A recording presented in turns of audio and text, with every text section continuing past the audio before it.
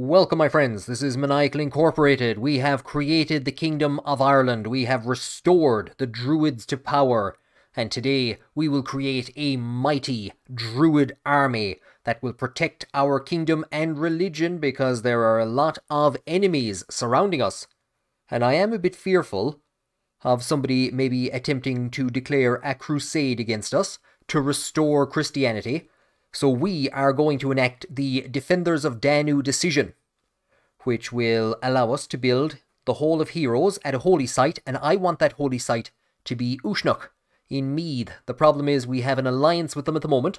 However, the High King, Cúchangelt, is advanced in years, as is a Finlia, so I don't think that alliance is going to last much longer, and when it falls, we will attack Meath, we will take personal possession of it, and we will build a holy site there. We have a couple of things that we need to do. We need to have 4 powerful vassals with over 60 opinion. That shouldn't be the worst. Now we're going to start with a bit of a raid. We're going to raid into Urvuin, and then we're going to head for Scotland and try and put some money and prestige together. We actually have a lot of prestige, so hopefully the High King will live out a couple of more years and allow us to declare a few wars. We've wandered into the middle of a war. We don't care, we're just going to raid down as much as we can. Our armies returned from Scotland with a good chunk of money. There's a lot of wars going on in the region, so it was quite difficult to figure out where we couldn't go. We're now raiding down Argyll. They've just been hit by Meath, so they're not getting out with any money. And we have a Dynasty Lifestyle perk. And Moel Owen Mac Angus is our new player heir. For the Dynasty Lifestyle perk, it's going to be easy enough. We're going to go for House of Warriors, +2 prowess and knight effectiveness, because there's going to be a lot of wars, I have a feeling.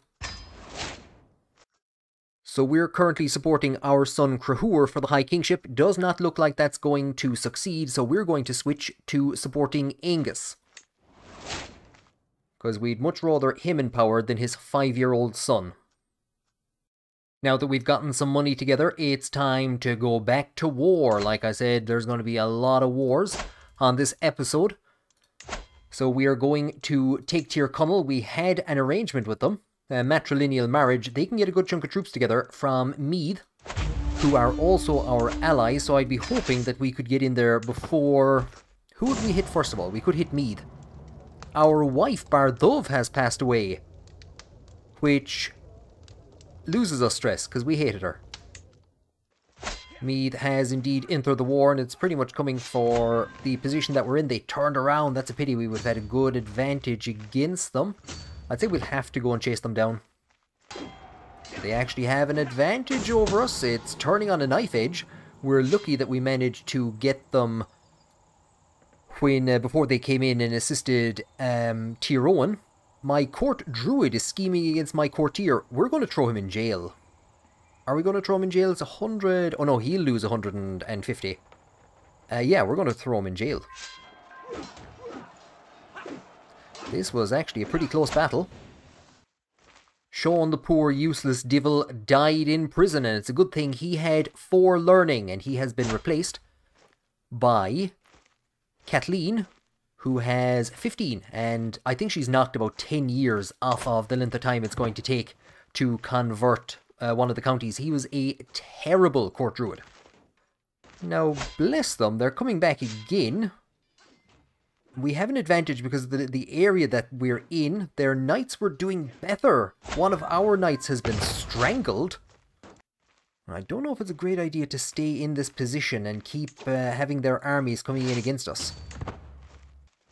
So we have abandoned the area, the way that we can regroup some knights. We've managed to hit Tir Connell's army. Meath is coming for us. We're going to see what type of prisoners we have, and if there's anybody that we could get to join the army. We have recruited a grand total of 2 captured knights. They're defending in hills. They have a better advantage. We'll send the army in anyway, and we'll see how it goes. I'm a prisoner in my own body. We've gained the trait Infirm.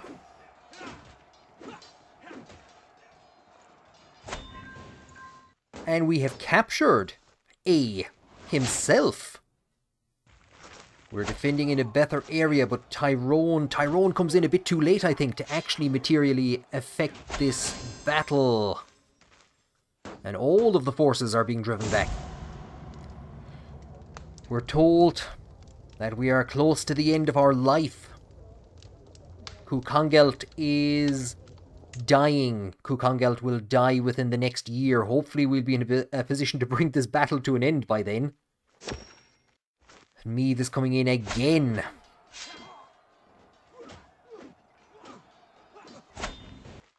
They're making another attempt. Hopefully we can get this done, thankfully.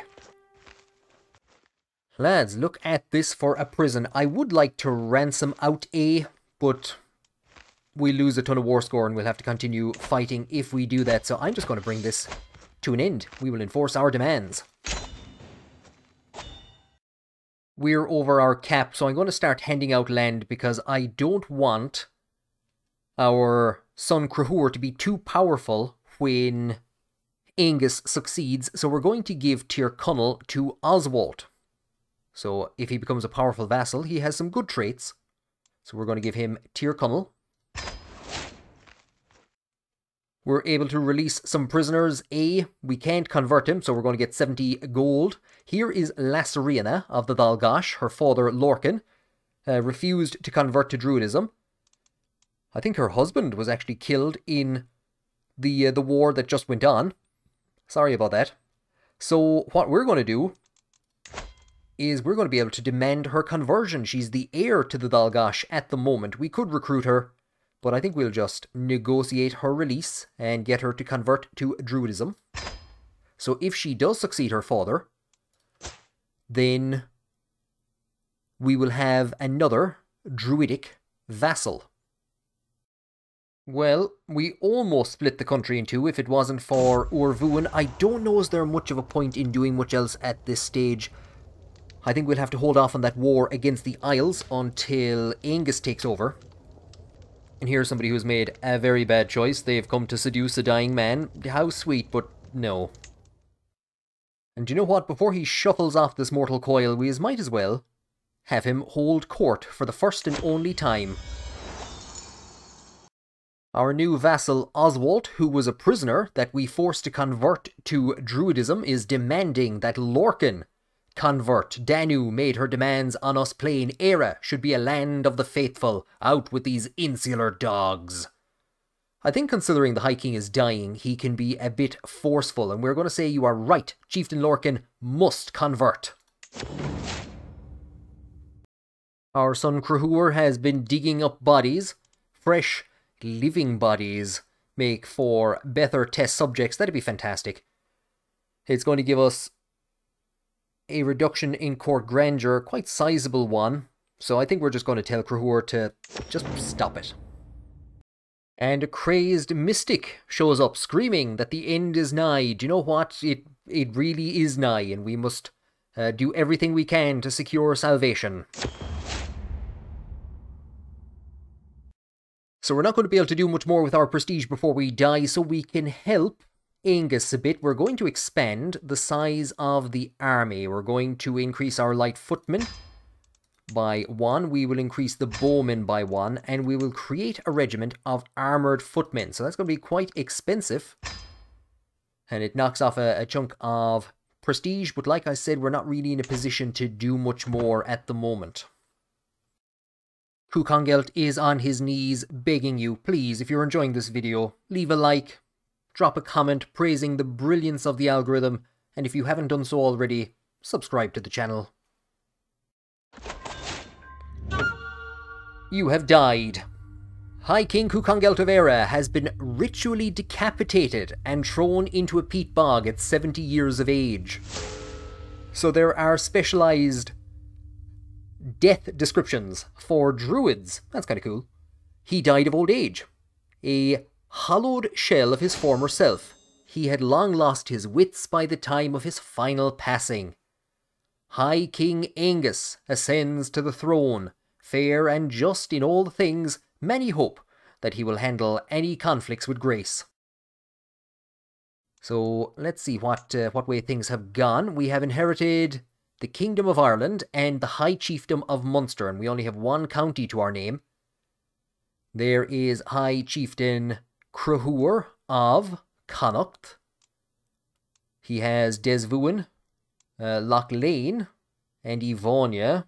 That's most of the territory of Munster, and then his brother has gotten 2 other counties. We will continue as High King Angus.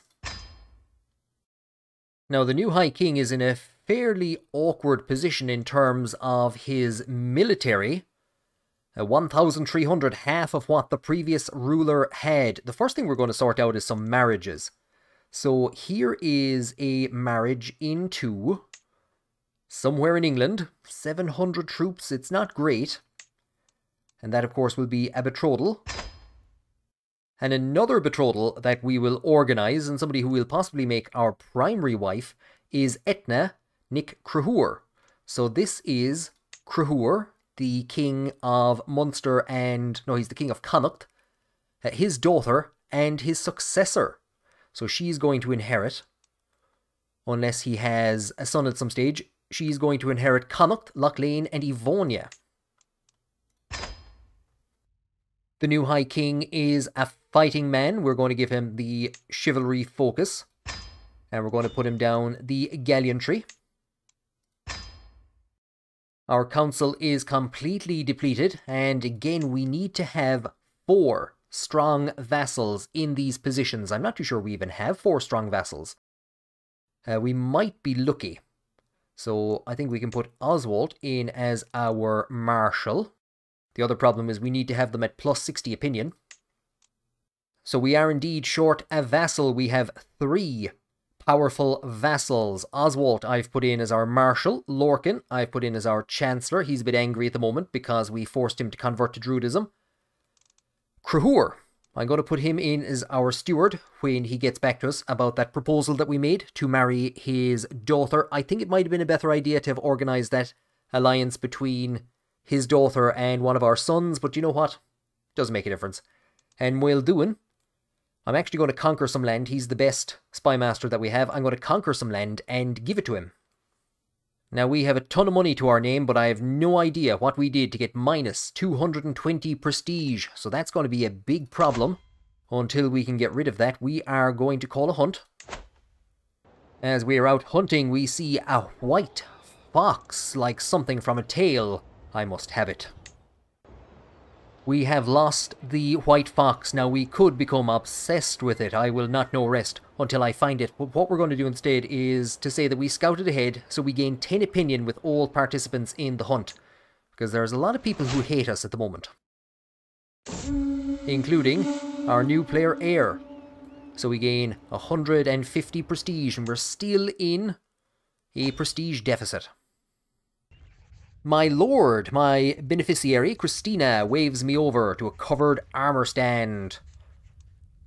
It is magnificent. The Onucht Rahland Mail. Prowess plus 3 friendly casualties minus 4%. It is magnificent. And you know what? As we don this armour, that gives me an idea as to how we could possibly get some more prestige. Raise the armies as raiders. Up into Down we go, and over to Antrim. We've 1,600 troops. The region we're raiding has 1,300. Arguilla is actually raidable again. If we get prestige, we're going to take it. We add 30 loot and 75 prestige, absolutely, so that takes us out of that deficit. We're not actually in a position to siege down Arguilla, so we will return home for a moment and we'll probably head back. What bad timing. Scotland is in flames. Most of the powers in this region are a bit too strong for us, so we're going to begin to withdraw. We have, however, gotten enough prestige and money together that will allow us to declare war on Urvuin. And we will take it and keep it as our own possession, because we don't have a lot of land.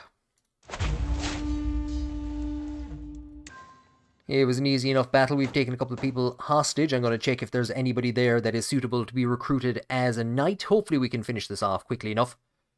Like I said, it'll give us some land in a province that is bereft of land due to the fact that most of it belongs to the ruler of Connacht.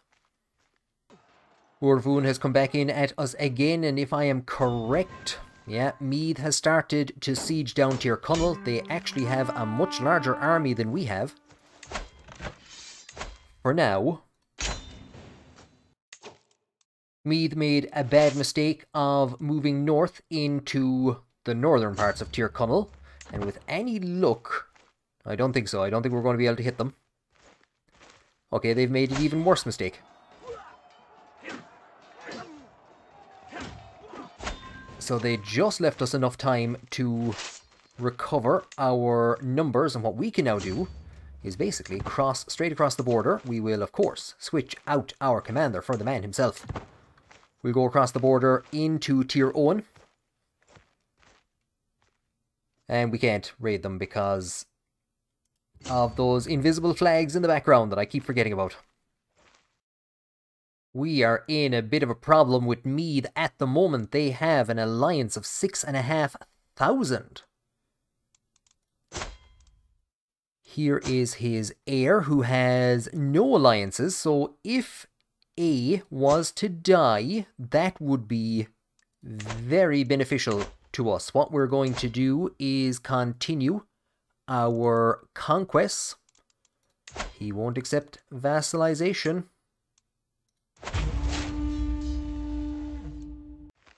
Before I took over with Angus, he was swaying Gilcomon. I have no idea who this man is. We have just told him that we were impressed by his dedication to Danu. We are going to start swaying somebody else. Who are we going to sway? Lorcan. We seem to be standing with him very quickly. So do you know what? We will sway Oswald, because I don't think we'll have as much work to do.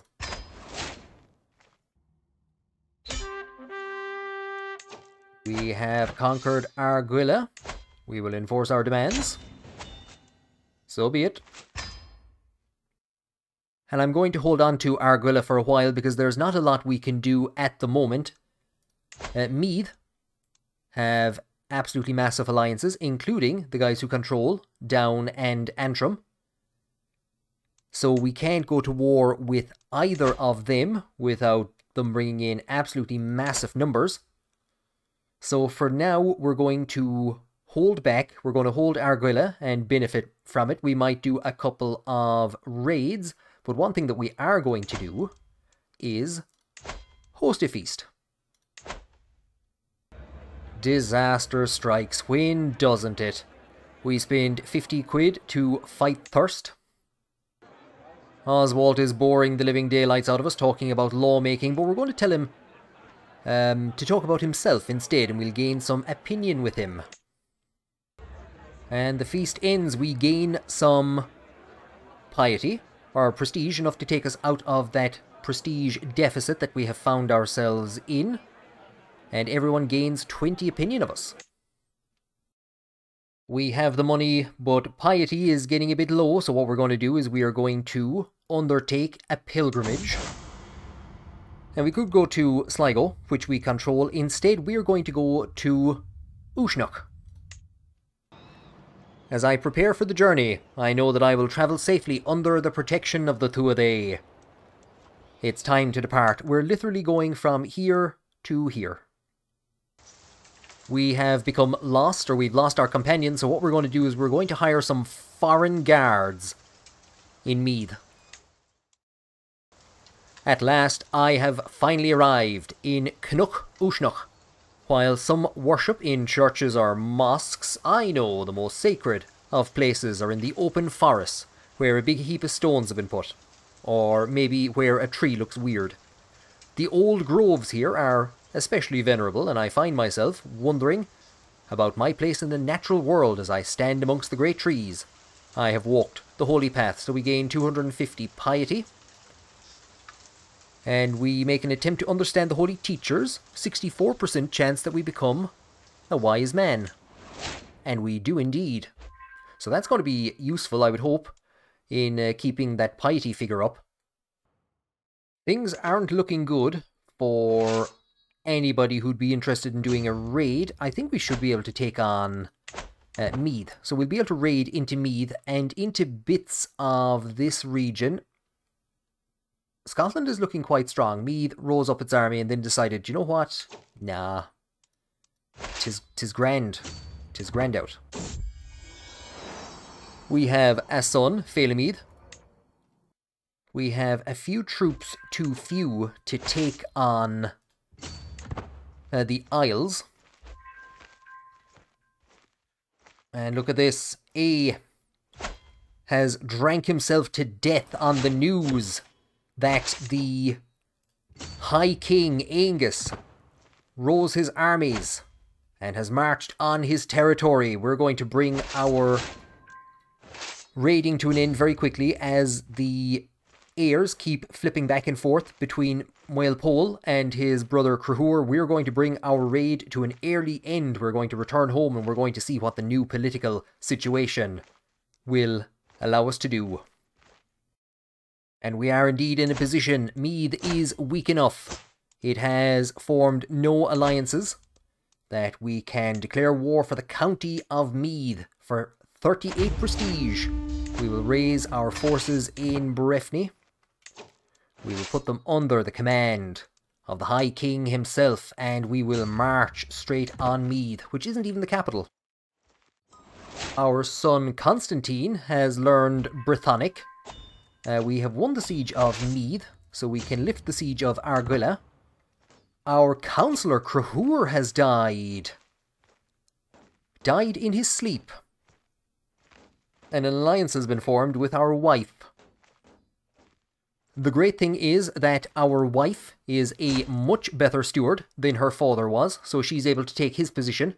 What I'm going to do is I'm going to replace our spymaster, Moel Duin, with Cormac Mac Quillenon of the Onacht Cashel, somebody that we captured. He doesn't like me. We'll assign him. We'll assign him and we'll probably... We might send him a gift of 12 quid. We're going to begin swaying him as well. And I'm going to grant him, once we have conquered Meath, I'm going to grant him Argyll. Meath withdraws its forces. It managed to get out in time. It hasn't gotten out of Tyrone in time, however. And are we in a position to begin sieging down? We are. We have some raiders. We also have the finer points of diplomacy. Moel Owen, leave him as forgiving. Sure. I was going to say there's not a lot we can do about that siege in Ethiopia, but with our forces going out to fight them, it looks like they're actually going to defeat them.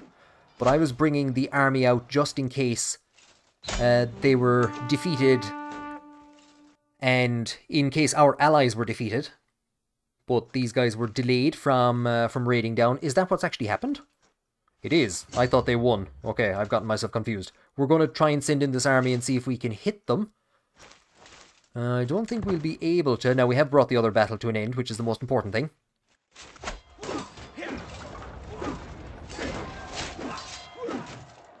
It was looking bad there for a moment, but we've managed to turn the battle by killing one of their commanders. We have taken their loot. That army was commanded by the High King himself, so that was a bit of a risky decision. Let's just take a quick look at our prisoners. A. He's the heir to the earldom of Tir Owen. Well, he was once upon a time. Oh no, he still is, actually. We will negotiate his release. Can we demand his conversion? We can. The Babby has converted, and we will enforce our demands. Cormac, bless him, really does not like us. We are going to grant him Argyll. Maybe this'll make him stop. So we now have our 4 powerful vassals in place. We just need to get all of them up to a plus 60 opinion. Which, do you know what? That could actually be tricky, because these people really do hate us for forcing their conversion. one of the first things I'm going to do is I'm going to have Lorcan switch from foreign affairs to domestic affairs so that he can convince himself and everyone else that we're actually great. So it looks like most of the vassals are supporting Moel Pol for the High Kingship. We're not supporting anyone at the moment. An interesting character would be our wife. So we're going to cast a vote for her, but it does absolutely no good. Nobody's too pushed about having her as the new High Queen of Ireland. There's also a succession to the Chiefdom of Munster, and there again, it looks predominantly like Moel Pol. And there's our son, Moel Owen. So it's unlikely that we'd be able to get Moel Owen elected to the High Kingship. I think, yeah, we might support Moel Pol for this, because I think Moel Pol will become the High King anyway. At the moment, that's the way it's looking. We're in a position to unlock a new lifestyle perk. We're going to go for Never Back Down. And the other thing that we need to take into consideration to get this decision, we need to have level of devotion, devoted servant, and we need to have 4 powerful vassals with 60 opinion or greater. I think we should be a-okay there. We're not too far off of devoted servant. We're only getting 1 per month, however. So what we're going to do is we're going to switch to the learning lifestyle. We're going to go for theology focus. And I'm not too sure which one of these we're going to go down. We could go for whole of body. Another thing that we're going to do, it's taking another 3 years to convert the province of Desvuin, which we don't even control anymore. So I'm actually going to have our court druidess switch to religious relations, which will give us an extra chunk of piety. And you know what? While we're waiting, we might as well go on another hunt. Here's our son Constantine. I'd rather if he didn't pick up the Craven trait. Do you know what? I think paranoid, considering that he is being raised as on the intrigue education. I think paranoid might be a good idea. And for some strange reason, we are raising him. I know it gives us control over his education, but we don't exactly have the best traits to be passing on. It wasn't the greatest of hunts. We met a big man who claimed that the marshes were his. So we had him show us around, and we get 150 prestige. We have swayed Chieftain Cormac, our spymaster, up to the highest number it is possible to get to. So we are going to switch, I think, to Lorcan. We're going to begin swaying Lorcan. And hopefully, Lorcan's domestic affairs will actually have increased our standing with the High Queen and with Oswald by the time that he hits the max number, which is that number there. The rings of the power of the lore of the Druids. The court druidess has been quoting some passages of lore about the Druids, and we should quote one back, as she is just... I'm going to go for fairness. Unfortunately, the court druidess is rather conservative. What are you talking about? She sneers. Those are not the words of Danu. And we've lost some piety. I should have watched the series a bit better. So she wasn't impressed by our lack of knowledge of Druid lore. Now she's flirting with us. You flatter me, my lady. And her husband is quite upset that we have given the position of court tutor to Aveen. We could give him court jester. Cupbearer, he doesn't really like us. I think we'll tell him to just come off it. If you paid more attention to your wife than the jobs people at court are getting, maybe she wouldn't be flirting with me.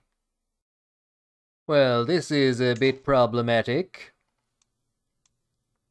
I was just checking out my fantastic knights and how well they're being trained, and we've been told that we have inherited Arguilla from Cormac MacCullinon, because he has died.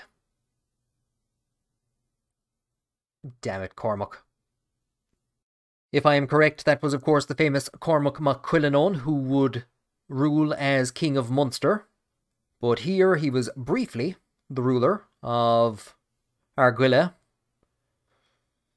So we can see we have a bit of work to do with Lorcan to get him up to the plus 60. We have a bit of work to do, not much with Oswald, he's nearly there. The High Queen has reached the highest number that it's possible to reach. And so who do we make the ruler of Argyll now?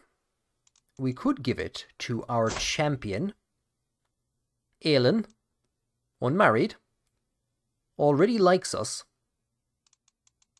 I think I was going to click assign, and he's a fairly good spy master. So I think we will grant the title of Argyll. And he's just 3 points off of the max. Our son Moel comes of age. He was educated as a mastermind druid. He's not too shabby at all. A pity we can't appoint him to the position. And we'll see if we can form any alliances. All of the alliances that we can form are quite peculiar. Iceland, you say? We could marry him to a 41-year-old in Iceland. So here is a 13-year-old chiefess way out in Norway. We'll send this proposal. And if I am correct, once she comes of age, he will leave our court. It will, however, bring in about 1,300 troops, 1,400 troops, because we have a bit of a problem at the moment. We're betrothed to this girl. Her father has died, her brother is the new ruler, and until that marriage goes ahead, we can't negotiate an alliance with him. He has 1,600 troops, so I think we actually have no alliances at the moment. Things were looking good there for a while. We've hit 54 years of age. Our health is poor. We are ailing. So we don't have the piety to hit devoted servant, and we don't have the approval of our council. Our druidess is still trying to seduce us. We could ask for a rare orchid, 10 per month and +1 learning. Do you know what? Sure. Yeah, bring me a rare orchid. She refused. My wife has been hosting Lorcan for the last couple of weeks, and she has convinced him, or no, he has convinced her that I'm not the worst. I'm not the worst husband, so that has increased her opinion by 30.